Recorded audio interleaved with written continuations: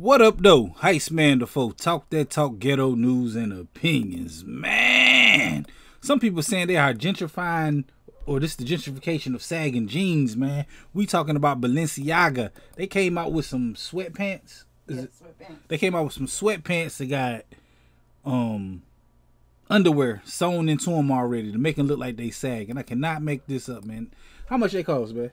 $1,190. $1,190. I cannot afford those pants, but I would not ever buy no pants that look like they sagging, man. This is crazy. What they call it? Trope mom? I'm gonna butcher this. Trompe L'Oeil? Trompe L'Oeil. Maybe. Right. This is crazy, man. This is just racist. That's what I think it is. I think it's racist for to come out with some pants that look like you sagging. You said, like, we had to do this video all over with, but you said that they got crimes where they make people, you can't wear your jeans sagging.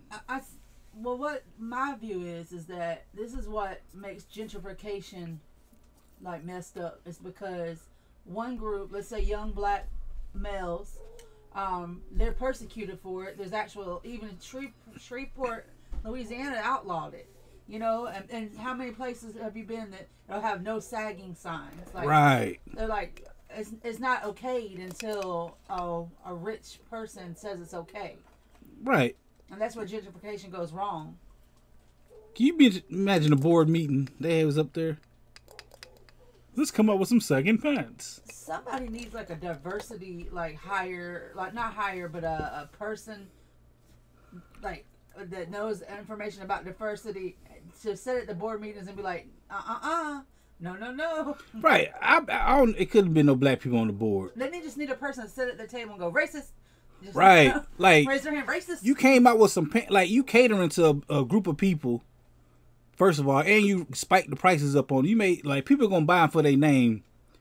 Balenciaga, ooh. You know, and people like to buy for names and stuff like that. That's crazy, man.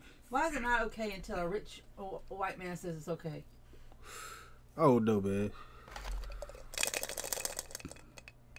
He did it. Fred did it. Fred. Fred.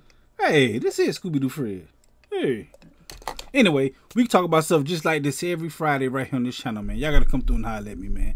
I go live every Friday at 9 p.m. Hit that like button, the comment button, the share button, the subscribe button, the notification bell, all them good buttons you gotta hit to get this pimping that I'm putting out when I put it out. And like I said, I go live every Friday at 9 p.m. Come through and holler at your boy, Heist Man the Foe, with Charlene in the background.